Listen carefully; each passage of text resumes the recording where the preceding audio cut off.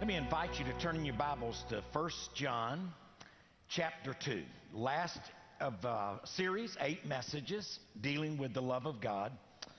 And today I'm speaking on the subject, the love of God brings confidence of right living.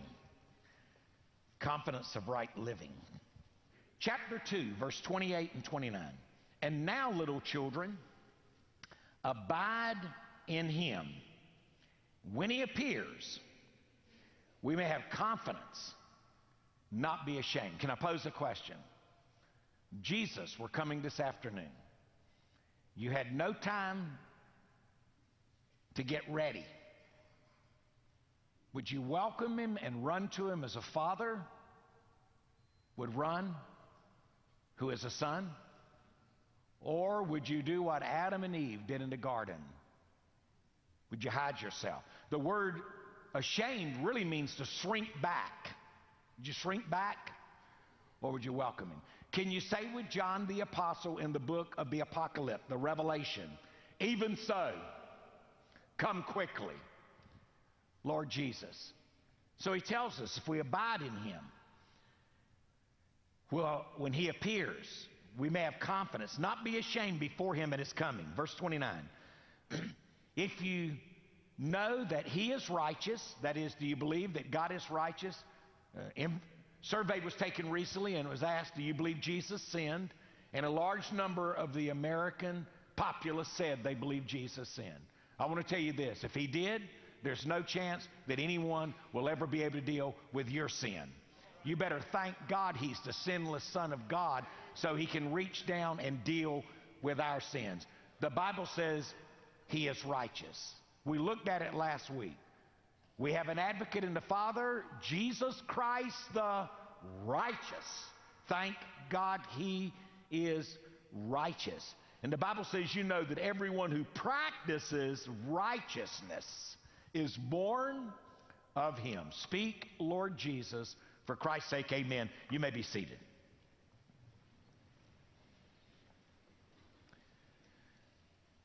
I want you to listen carefully. I've sort of tried to choose my words well to kind of introduce this thought, and I want you to listen to it. The believer reveals his estimate. That is the worth and the glory of Jesus Christ. Someone says, I want to give glory to Jesus. It means the English word would be speak of my estimate of him, bear witness to his worth, his weight compared to everything else in my life. He's heavy. So the believer reveals his estimate, his worth, his glory of Jesus Christ by the degree to which he submits or surrenders to Christ, being his life and reproducing his life in him. And so when one sees the submission of the Lord Jesus to his Father's will and then rebels, he reveals that he does not think highly of Christ as he ought. The way I live as a believer speaks louder than words as to my estimate and my worth and the way I cherish the glory of King Jesus. So our commitment to the revealed love of God reveals righteousness in living that produces confidence in Christ that we serve even in light of his coming again. So I just wrote 3 statements. Want to walk through them, want to serve and share the Lord's Supper with you. Number 1, listen to this. The love of God produces great incentive for godly living. When I was unlovable, nothing in me commending myself to God, God unconditionally, undeservingly loved me. That serves and produces within me, once I came to know the love of God. How did I know to come to know the love of God? Through the cross, through repentance of my sins, surrender to Jesus. And when I came to know that love because he first loved me and now I love him, I believe the Bible says this produces a great incentive for godly living. Why would you live the Christian life? Because God loved me. God loves me unconditionally. So the day of Christ's return is coming, and the Apostle John sees it as an awesome hope for the future and a powerful motivation for the present. And so this fact, John is saying, 93 years old. He's known him for maybe 60 years. He's living longer than any apostle. And he says, I'm telling you this fact that he's coming back. And by the way, he would have been there when he left. And he's been waiting, believing, expectant, still expectant that he's coming. And it's built hope in his heart and a motivation to live right in the present. Now, to abide in him, I want to abide in him, means to remain in fellowship. You ever broken fellowship with Jesus? I have. And there's nothing like getting back in fellowship with him.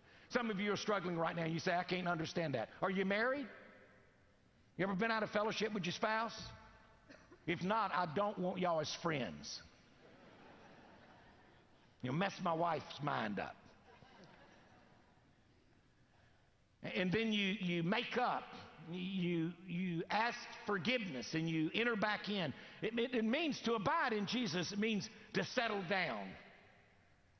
It means to dwell in a place where you feel at home. It means to have access to the whole place.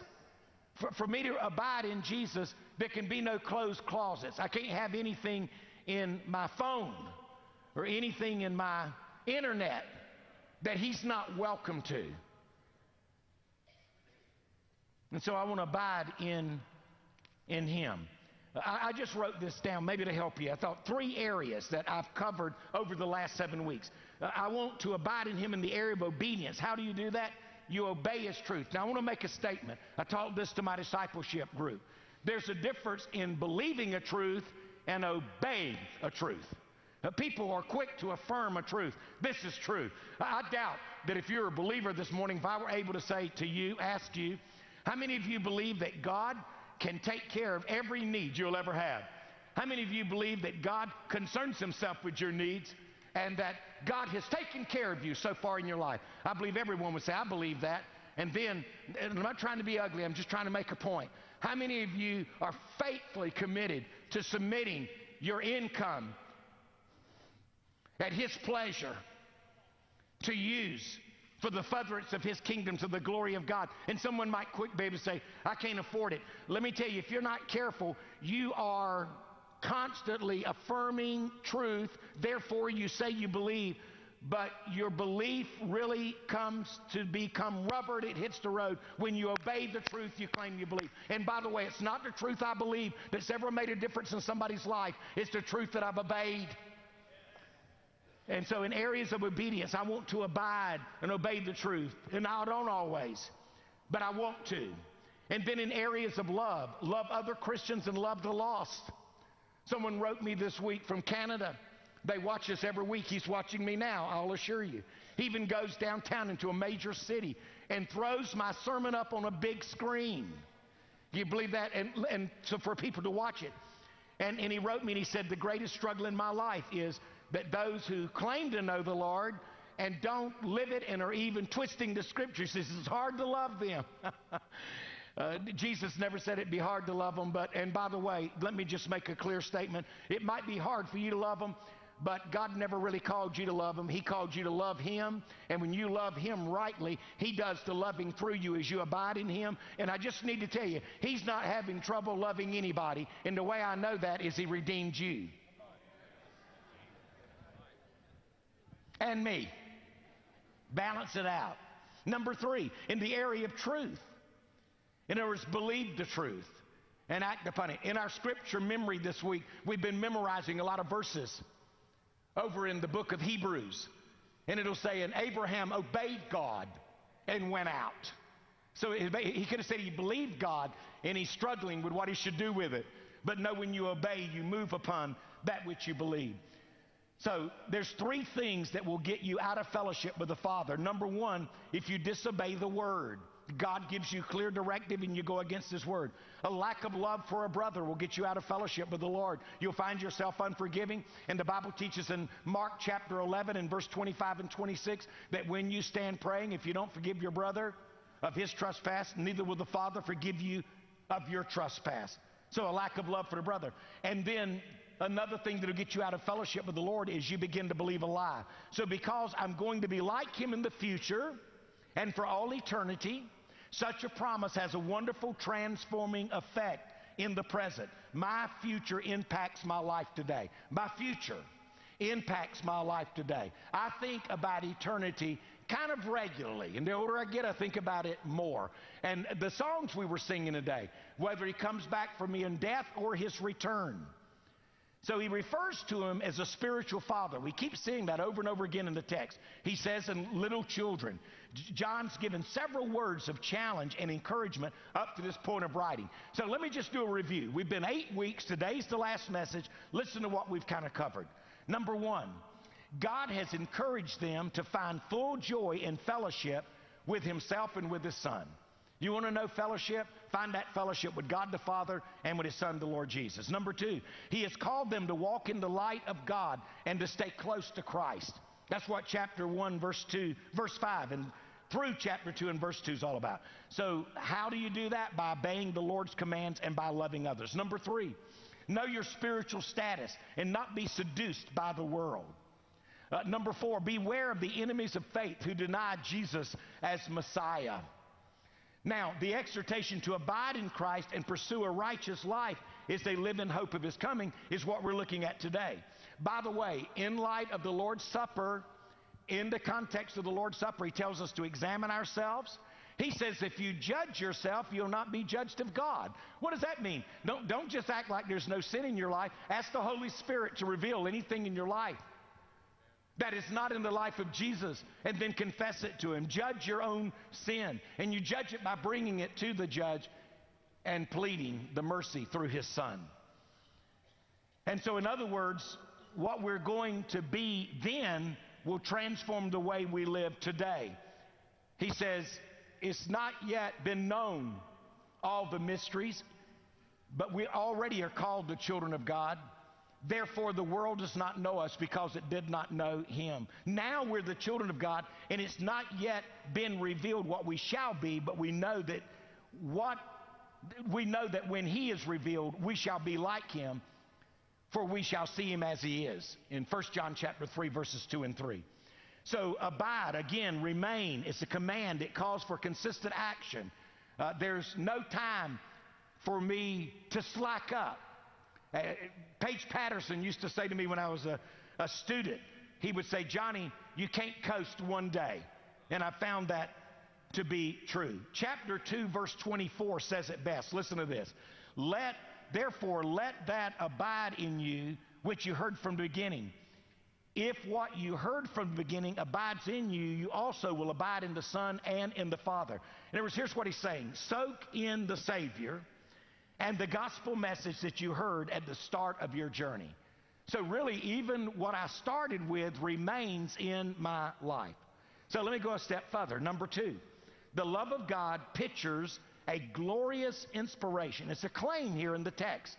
The Bible says that when he appears, in other words, Christ is coming again. When is he coming? I don't know. I know this. It's a day sooner than it was yesterday.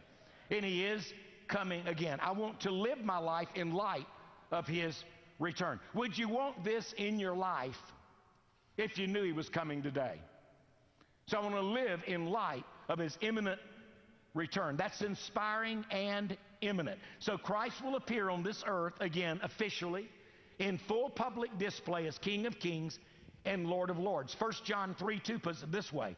We know that when he is revealed, that's the unveiling, the revelation, the apocalypse, when he will come. It's a claim. But then it brings confidence to not only believe this, but this future hope inspire your present living.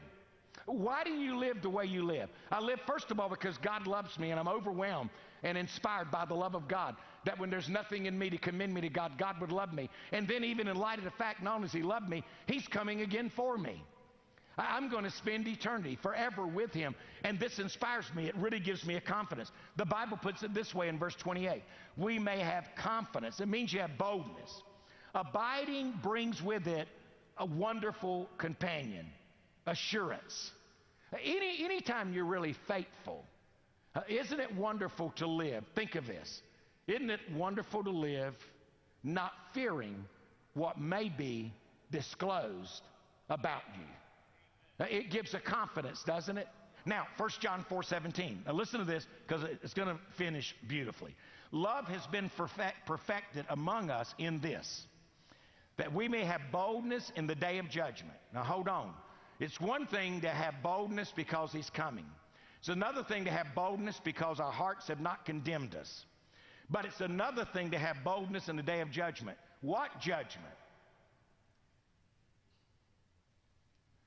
It is appointed unto man once to die. And then the judgment. Pastor, do you think you will stand in judgment? Yeah, I will appear, the Bible teaches in 1 John chapter 3, 2 Corinthians chapter 5, verse 8 and following. I will appear at the judgment seat of Christ. A little Greek word, bema, B-E-M-A, and it's a reviewing. And I believe there my sin has been judged in his Son because I repented and received his forgiveness. But I will give an account of what I did with what Jesus entrusted to me. All right? So that's why I want to surrender and let God use me. How about for a person that's never been saved? Will they be at the judgment seat of Christ? No, Revelations chapter 20 and verse 10, they will be at the great white throne judgment. Everyone there, I didn't write the book, everyone there will be sentenced to the lake of fire. They will be judged according to their works because they feel that what they've done will get them to heaven, and the Bible makes it clear that can't happen. But they will be judged according to their works. At the bema, we will be judged according to his works, what he did at the cross. And so the Bible teaches that we can have boldness in the day of judgment because as he is, so are we in the world. As he is. And he is God. And he's the one. So when the Bible speaks about having boldness, listen to this language. It's speaking of liberty. Liberty in speaking. It means unreservedness in speech. It speaks of cheerful courage. It speaks of boldness. Now, let me give a verse that really speaks. I read the Proverbs every day, so I like every now and then to get even greater clarity on the Proverbs. Listen to this. Proverbs chapter 28 and verse 1. The wicked flee when no one pursues. Why are they running? Why is somebody running when nobody's chasing them? But the righteous are bold as a lion. Bold as a lion. Why is the lion so bold? And why is the wicked fleeing? Here's a great translation. A guilty conscience imagines accusers everywhere. It's been said that when there's sin in your life and you think that it may have leaked out, everybody you see, you wonder, do they know? Does he know? In other words, everything, your conscience is accusing you. And you feel everybody else knows what they know, when in truth, nobody else knows. But when you have a clear conscience, you're bold to face everyone. And the word bold there really speaks more in the context of liberty. It's a liberty that God gives you. And so here's a question. When he returns, will you run toward him as a child runs to a loving father, or will you draw back and attempt to hide at his glorious coming? Remember when Adam and Eve were in fellowship with God, what did the Bible say they did every day? They said they walked with the Lord in the cool of the day, right? But then God said, don't partake of the tree of knowledge of good and evil, for the day you do, you will die. Did they die? Absolutely. Somebody says they were still alive. They died spiritually. So what happened? Instead of looking forward to walking in fellowship with God that day, when God came in the garden, what question did he ask? Where are you? And by the way, let me ask you a question. How many of you believe he knew where they were? He gave them a chance to come clean. And they said, we're over here hiding. And they said, why are you hiding? And they said, we're naked. And he knew immediately. He said, you've eaten of the tree. See, isn't it amazing? He didn't go in there and say, now when you're naked, you better hide from me. Listen to me. Listen to me. Their hearts condemn them. Ladies and gentlemen, God's placed a heart, a conscience. Now, don't let your conscience be your guide. Let your conscience be guided by the Word of God. But your conscience is like the alarm system at my house. When my alarm's on, you open my door, and it goes beep, beep, beep, beep, and it starts getting louder and louder, and if you forget the code, or Janet, change the code. And then that joker goes off. Whoa, whoa! I mean, you can hear it across the street in a moment. The sheriff's there and the police are there. The Bible says in Mark 8:38, Jesus speaking, whoever is ashamed of me and my words in this adulterous and sinful generation, of him the Son of Man also will be ashamed when he comes in the glory of his Father and his holy angels. What he's saying is, you live right now, you're not a believer. Matter of fact, the things of Christ could even cause you to have shame, to even be affiliated with it. And the Bible says when Christ comes, he'll turn his face away from you, is what it translates. He turns his face away from you. Here's another way to say it, Revelation 6:15. And the kings of the earth, the great men, the rich men, the commanders, the mighty men, every slave, every free man, hid themselves in the caves and the rocks and the mountains, and said to the mountains and rocks, fall on us, hide us from the face of him who sits on the throne and from the wrath of the Lamb. That's someone that's ashamed of his coming. So in the Lord's Supper, we're to reflect on his coming. He's coming. The Bible says that when you come together, think of this until I come. Now, let me give you a third word. Listen to this word. I called somebody this week and said, what's the song you used to sing? And I was going to put the words in here, but I didn't. But it's a continuance. Now, I want to make a statement and give you the text. The Bible teaches as we abide in Christ, we ought to live in such a way. Here's the language of the Bible. Now, stay with me. We ought to live in such a way that when Jesus comes or we go to be with him, there's very little change. See, somebody tries to make heaven boring, like, I don't know why y'all want to talk about heaven. All you're going to do is sit on a cloud with wings and play a harp. Number one, I know nothing of playing a harp in heaven. Number two, you're not going to have wings because the angels will look in and glory at what God did for us and saved us. And so we're not going to be angels. We're saints that have been redeemed and have come out because we've been washed white in the blood of Jesus Christ. And I don't know anything about sitting on clouds. I just know this, that the clouds are his footprints, the Word of God says. And so I don't know about all that. What I'm going to do, the Bible says we're going to worship him. We're going to worship the Lamb. We're going to sing to him. And I've always kind of liked to sing, but I'm going to really show out up there. So if we abide, listen to this. Here's how I read it. If we abide, his return is only a continuation of the former. And I want you to know this. You know this story. I was 20 when I came to know him. I've been living for him 43 years. If I had 10,000 lives, I'll say along with Wesley and all the others, I'd want to live every one of them for him. Anybody understand what I'm talking about? I'd want to give every one of them. If I had 10,000 lives, I'd want to give every one of them to him. Well, I don't have 10,000 lives to give him, but I've got one for every eternity, and I'm glad I'm able to give it to him, to live for him and serve him, and that's what that text means. So in light of the Lord's Supper, it's not only that he's coming, but when he comes, it ought to be a continuation. I'm abiding in him. Now I will be with him.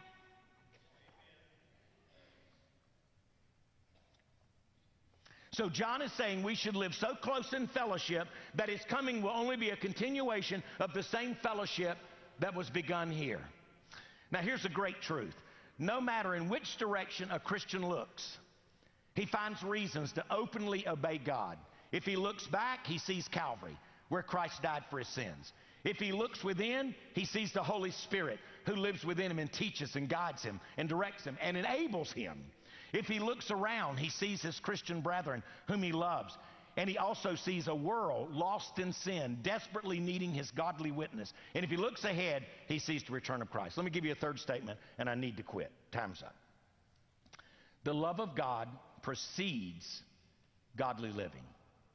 Everyone who does what is right has been born of God. So I've been born of God, so now I am being a child of God. And then I really desire to, in my doing, to live righteously. And it's not my righteousness. Remember, it's imparted righteousness as death to self, render myself and reckon myself dead to sin, crucified with Christ. But nevertheless, I live. So Christ is living in me. I live through the faithfulness of the Son of God. The Bible says in 1 John 3:7, little children, let nobody deceive you. He who practices righteousness is righteous, just as he is righteous. And practice means habitual. It becomes a habit. It doesn't mean that you never do wrong. It means that the typical rhythm of your life is that of living as a child of God. It's what we call the root-fruit argument. The new birth precedes the new behavior, Being born again has a definite and abiding results. Our practice is proof of our parentage. God is my Father. Our practice is proof of our parentage. So this righteous Savior, Jesus Christ, produces righteous saints through his righteousness. And so 1 John 2:1 says, my little children, these things I write to you so you may not sin. But if anyone sins, it's an act of sin you commit. We have an advocate with the Father, Jesus Christ the righteous. So the grounds for living right is Jesus Christ. Our practice of right living gives evidence that we have truly been born again into the family of God. It's not our prayers, it's not our baptism, it's not church membership. All these three are important, but our change of life to following and practicing righteousness, Jesus Christ is the key. And here's what he says, and I close with this statement. If you know that he is righteous, two things that word reminds us of. Number one, it's emphasizing the absolute and intuitive knowledge. I've come to know this. I know it intuitively, and I know it even in practice. And it speaks of learned by experience. I've learned who God is through my experiential relationship with him over 43 years, through the truth of his word, through the presence and person of his Holy Spirit. Heavenly Father, speak deeply into our hearts. Thank you for the incentives for holy living that you have given us. Thank you that you are our advocate. Thank you that we can abide in you now, wait for your appearing, and then long and look forward to spending forever and forever and forever. And though I don't have a lot of lives to give you, I can give you the one that you've given me, and then that life will continue without end. Thank you for that.